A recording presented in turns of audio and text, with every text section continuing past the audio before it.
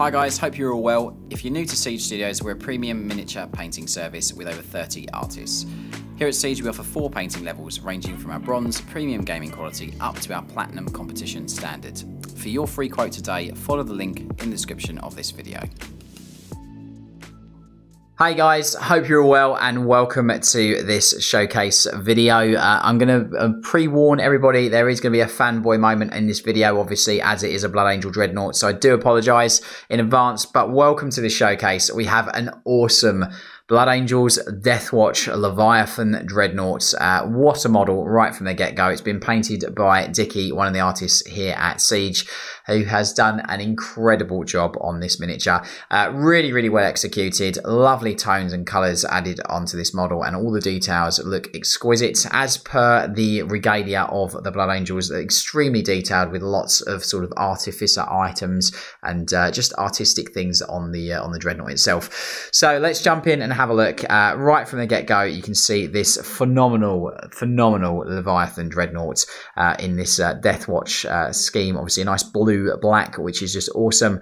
Dickie's done a really good job of painting every single little detail on this this chap. And obviously as a Leviathan Dreadnought, he's a fallen sort of hero of the chapter that has been off on sort of consignment to the Deathwatch to assist in purging of the Xenos.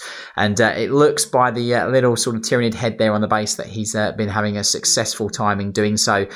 Really nice execution of the model overall, just great attention to all the little details that do come with sort of Blood Angel models, those extra little bits, like all the gems and things, all the sort of faces and things that you see across the sarcophagus.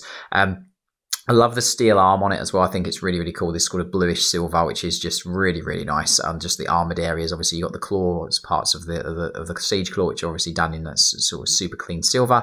Again, a clean finish as well, as per obviously the sort of narrative of Blood Angels, maintaining and looking after their own gear. I don't think the Dreadnought would be able to look after himself in that way, but the tech adepts and the chapter serfs have definitely been getting out the polish on this guy and looking after him. So yeah, really cool execution across the model. You've got that lovely super vibrant saturated red on the right shoulder, just to obviously denote the Blood Angels lineage, with nice sort of transitional colour on there as well, just obviously a bit of shading, which is really nice. Again, you can see the super edge, super sharp edge highlighting has been across the sarcophagus and all the areas of the armoured cowlings. Really nice clean metalwork with all edged as well across the areas of the back of the sarcophagus. I love the heat damage on those exhaust pipes there just at the bottom, which is really cool. That sort of heat bloom which has just been done on there. Obviously got some sort of smoky exhaust tips that are on there, from a nice sort of really bright yellowish gold through to a mid-warm gold through to that darker, richer, darker end where it's just got some heat damage and soot built up onto it. Another blood drop on the back, because you couldn't have another blood drop on there. Just loads and loads on there. IX obviously for the 9th Legion. That skull on there, which is really cool. We've got this awesome urban basing, which I just absolutely love. I think the eye bar that's just sticking out in various areas looks great. Obviously you've got the 2 flamers on the front of the sarcophagus as well, so just also done there just to keep any people that do get super close after well taking the fusillade from the melter lance that this chap has got. Other little things, there is a little lens just inside here, inside the melter lance, that's been painted in a nice green as well. I'll see if I can get that on camera. You can see the lens just in there with a point of light source and catch light. Obviously fully magnetized. I didn't just rip the arm off, just for our client to make this interchangeable for different weapon loadouts. You've got Baal written there on that scroll, as you'd expect on any sort of hero of the chapter. They'd be carrying the name of their sort of homeworld forward.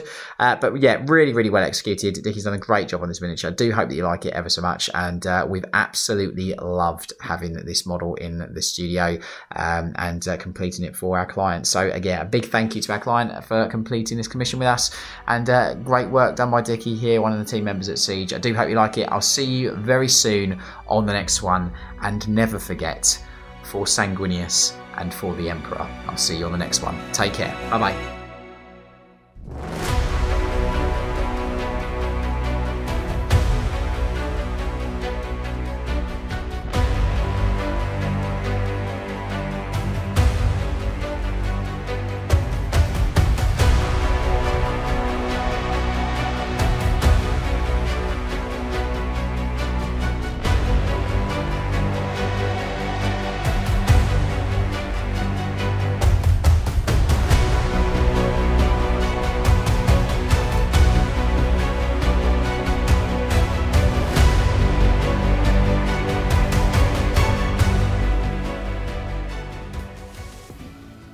So thanks for watching the video, guys. I hope that you have enjoyed it.